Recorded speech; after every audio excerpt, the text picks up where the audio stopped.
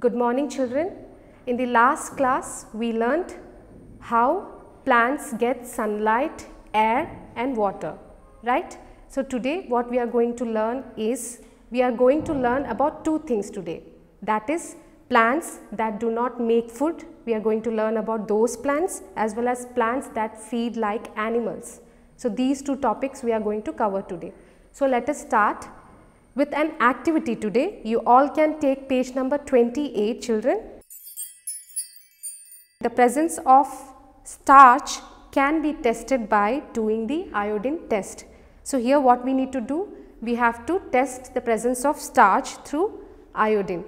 Now iodine reacts with starch and produces a bluish black color. So you can see here in the picture also, what you need to do today is, you have to take some cooked rice in a container, okay, add few drops of what? Dilute iodine solution to the rice. Okay, you take few cooked rice, few in a container, and you have to mix it with what? Few drops of dilute iodine solution in it. So what do you observe, and does it turn bluish black color? So rice turns actually bluish black color. Why? Because it has starch in it. Okay, so this test, this iodine test, you have to do it as an activity at home. Do it and send us the picture, or as a video you can take it, or a picture of it. Write your observation, whatever you have noted in that, send us to our Microsoft Teams. In the assignment you can upload that. Okay, so do this activity. This is your second activity. Last class we discussed about one activity, right? About that balsam flower in the vase, we have to fill the water and all. The same way you can follow these steps and do it, as well as this observation also you do it. This is an iodine test. So this activity, two activities has to be done and has to be sent to our teams. So today we are going to learn about two types of plants that do not make food. What are they? One is dodder, a total parasite. The next one is what?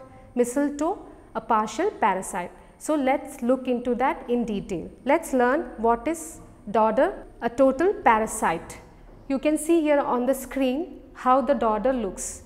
Always it grows on other plants. So here dodder do not have chlorophyll in it. So what? They do not make their own food. They totally depend on other plants. You can see here, these are dodder and that's grown on the top of the other plant. They grow on other plant and use their food and water.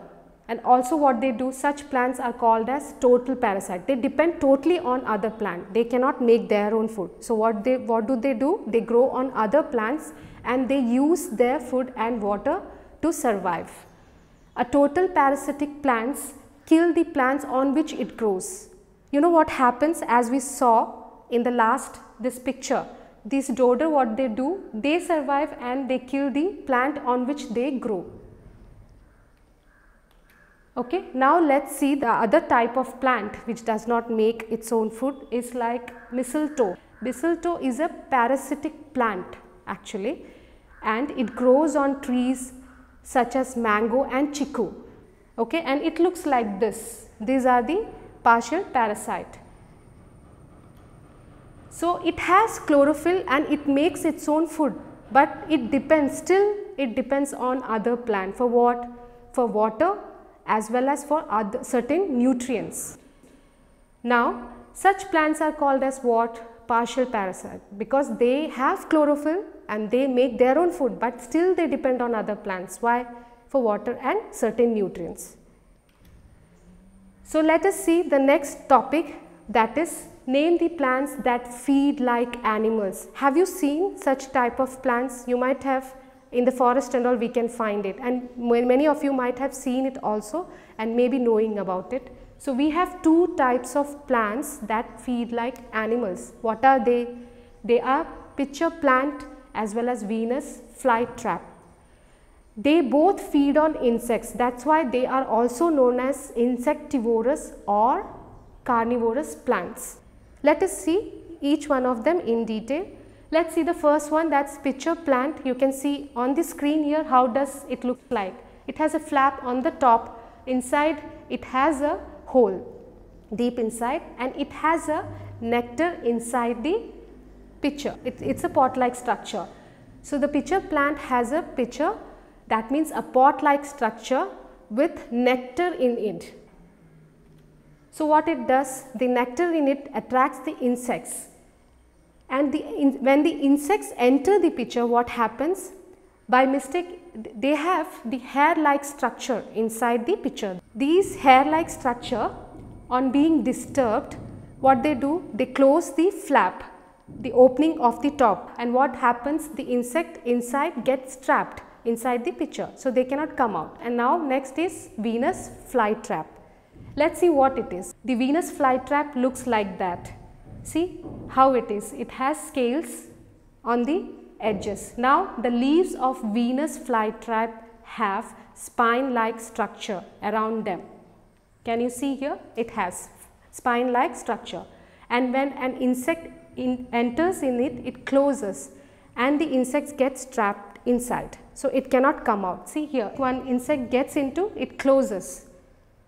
Okay, and such way the insects get trapped inside, and that is the reason why we call these two plants feed-like animals. Okay, so what do we have learned today's class? We learned the plants that do not make food. What are they? Can we recall it? They are dodder. The second one is mistletoe, right? Dodder is a total parasite and mistletoe is a partial parasite. The next what we learned is that those plants which do feed like animals, they are, one is pitcher plant, other is what? Venus flytrap. Okay children, so I hope you have understood. So next class we will continue with the next topic. Till then, bye.